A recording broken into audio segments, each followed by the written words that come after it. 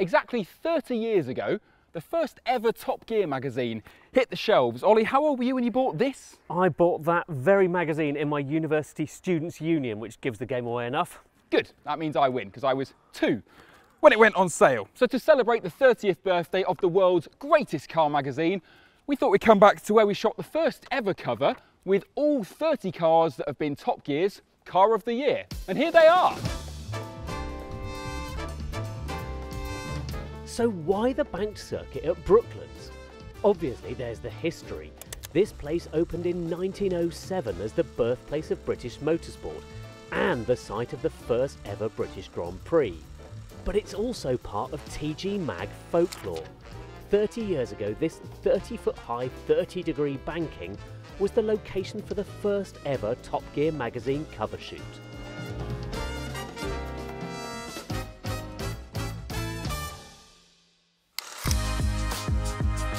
Yeah, and to kick things off with a bang, the old team had arranged for every single new car on sale in Britain to be lined up and photographed from the gantry across the track.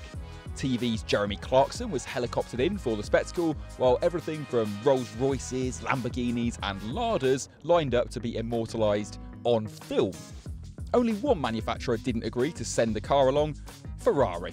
So, 3 decades on, it was time to put that right with 2 prancing horses attending and every other Top Gear car of the year.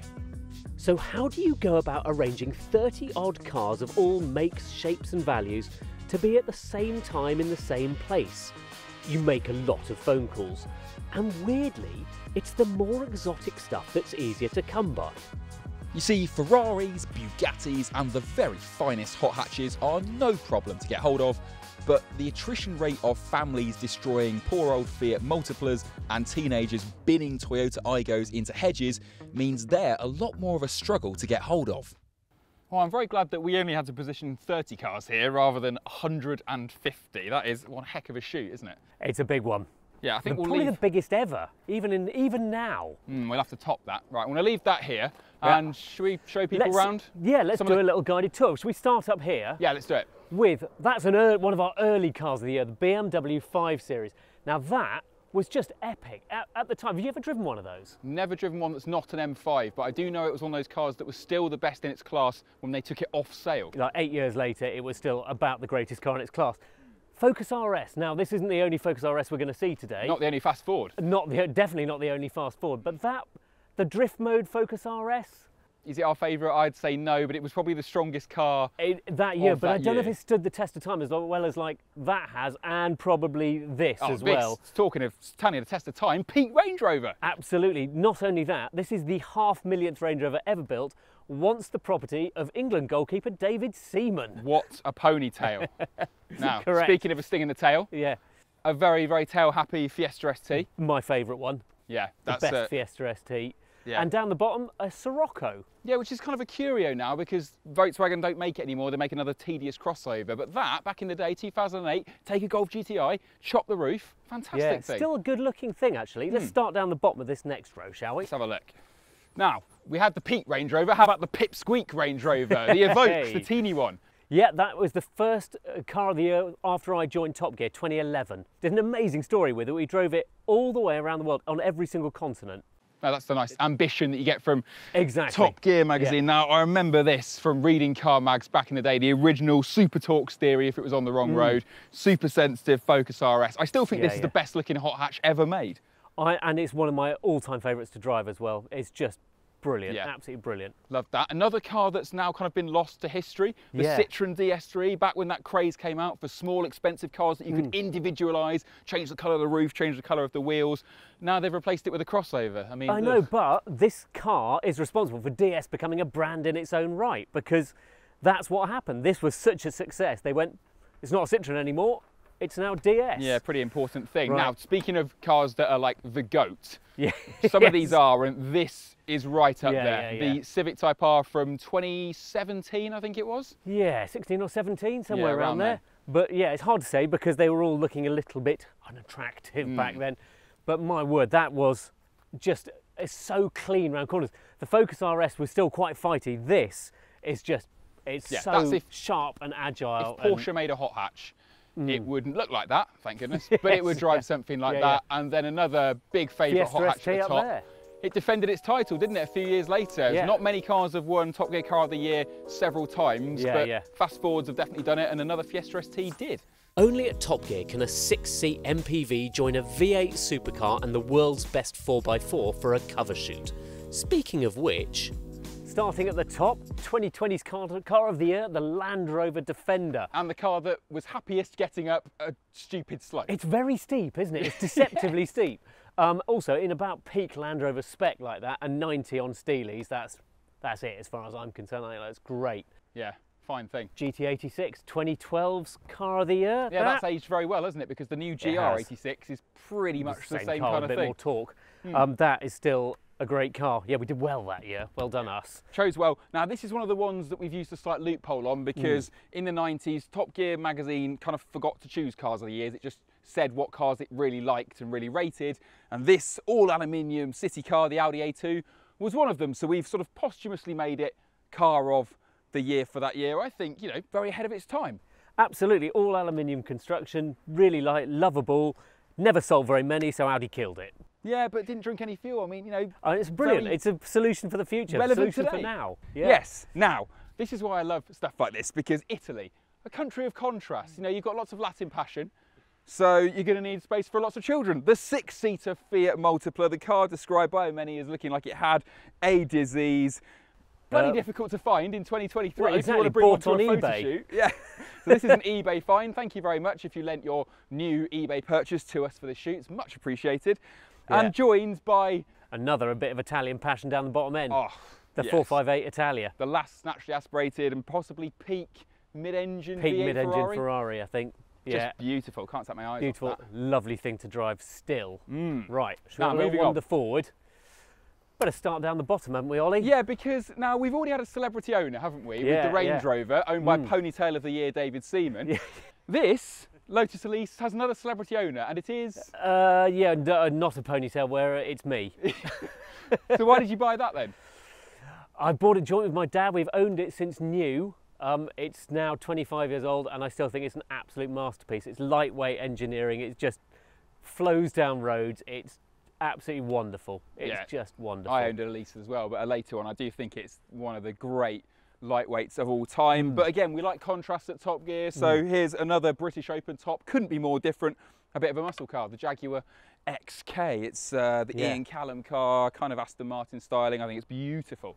Yeah, handsome thing, and a new good colour as well. I like that. Speaking of cars in the correct colour, it's the Ferrari 355, the F355, with the 5-valve per cylinder V8 in it, which is, and I'd forgotten how attractive this car is actually. And dainty, owned by Top Gear's own Jason Barlow. But this is so important because this is the car where Ferrari kind of woke up, the Honda NSX had come along, and they realised, wow, we really the 348 wasn't good enough. We need to sort ourselves out. We need to own up to our flaws. And they came out with a car that Jeremy Clarkson said was the nicest car he'd ever driven. That's high praise. Wow. 350Z. Now this is another car that sort of came out of nowhere. Nissan hadn't done much with sports cars for a long time and came along with a V6 muscle car. Proper bit of kit, the 350Z actually. And they've continued that lineage to this day, although we don't get the 400Z in the UK, which is silly, isn't it? Yeah, it's a real shame. So this is kind of becoming a bit of a modern classic, but I'd say we kind of got that right at the time.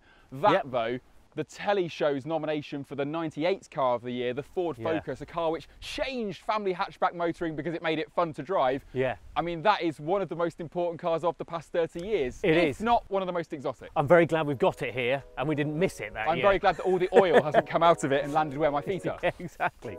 Right. Right. Let's go forward another row. Right, and we can start at the top end again. Ford is busy killing off legends like the Fiesta and the Focus, but luckily the Koreans have found their hot hatch mojo just in time. Hyundai i20N. Now a recent one, isn't it? Hyundai's hot hatch momentum continuing into the super mini class. Yeah, they're proving they can do it where they set their mind to it, really. Yeah. Lots of modes, lots of noise, lots of fun. And compact, small, not compared with a lot of cars here, but yeah, terrific little hot hatch. Yeah. fine thing, and well, this strawberry shortcake next to you. What's this, frozen berry? No, I'm not. I'm not. I'm really not. I like it. I don't mind the purple interior, weirdly though. Now, but isn't the it Taycan, strange that the only Porsche ever to win Top Gear's Car of the Year in this 30-year era is the one without an engine? I know. The all-electric Taycan. Yeah. Well, maybe we need to skate over that because maybe we're not too proud of having missed out some of those. Whoops. It's something called the 911. Maybe we should drive one of those now and again. Right, tell me about this. Well, the Toyota Aygo is an interesting one because in 2005, the magazine staff couldn't decide what was the best car of the year, so they picked two. One was this incredibly cheap to run city car, and the other one wasn't, but we're going to come back to that later. It makes me really, really sad because loads of my friends had these when we first passed our test, and now Toyota's killed it off. Its sister cars from Citroen and Peugeot are gone as well. We need more city cars, really. We do. We also need more BMW to build more cars like the i8. Yeah, when did BMW make a beautiful car like this last? I mean, exactly. That's an end of an era. That 2014, wasn't it? Yeah. What an amazing bit of engineering that car is. Mini engine in the back, hybrid drive, the best 4 doors. seats inside. Yeah, it's great. Well, it's practical, and it's just a beautiful looking thing. Before it got all silly grills and stuff at the front. Turn some heads, and then there's a company who can do grills down the bottom. Alfa Romeo can do a good grill. Yeah, I think we made this car of the year because we were just so staggered and stunned that Alfa Romeo had stuck the landing. They came back with a sports saloon, and it was right up there with a BMW M3, and we were just so shocked, so gratified that they'd pulled it off. We thought, oh, it's got to be the best car of this year. I think it was, yeah. Stand by that one completely. And making our way through to the cars that are on the front of the new magazine cover. It's quite a collection as well, isn't it? Being very careful around this one. Yeah, we'll leave that for a moment because I want to talk about the car that totally changed the perception of what we thought of as a good Audi, the original R8 open gate manual RS4 engine. I mean, is there a car here that you want to own more than that? No, that's not. I really quite badly want to go away with that. I hope your Elise isn't listening, but yeah, that is stunning. Just what a thing. I think it's probably better than the new R8. You know it is.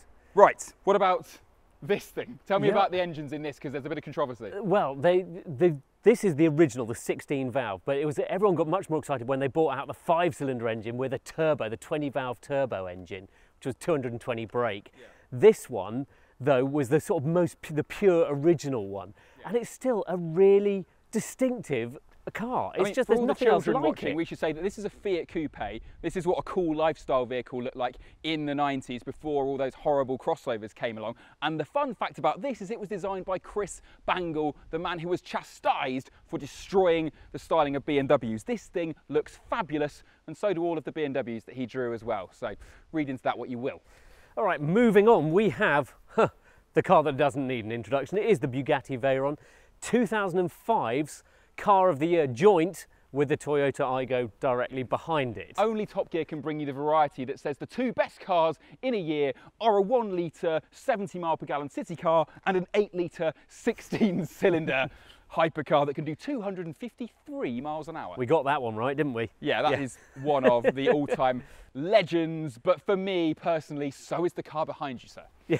Did you used to own one of these or something? I did. I had a 1.7 litre Ford Puma, and it is fabulous, and I felt very nostalgic snicking that little gearbox along. Because it's lovely, isn't it? It's so original fun to drive. Fiesta chassis, just a really sweet car to drive, enough performance, just a bit of a honey, really. It's such a shame that the Puma now is not what the Puma once was. No, I was just going to say, that is what a Puma will always be to me. And then I guess we should end on the reigning Top Gear Car of the Year. Yeah, the Honda Civic Type R. Yes, it's £48,000, which is a lot of money. Yes. But it's also just, there's nothing else like it. There's nothing else that has such determined cornering dynamics, really. Yeah, we don't really do reigning cars of the year, but it would take something very impressive to knock that off its perch. It's still magnificent. Wow, what a diverse group then, 30 years. I know, I think we can be quite proud of that as a back catalogue for ourselves. I think we got most of them right, maybe a few slip-ups, but let us know what you think in the comments, which of the Top Gear cars of the year don't deserve to be there, and which are your favourites. And if you want to know more about how we put all of this together, buy the issue, on sale now. Good. Right, shotgun not moving the Veyron off the banking.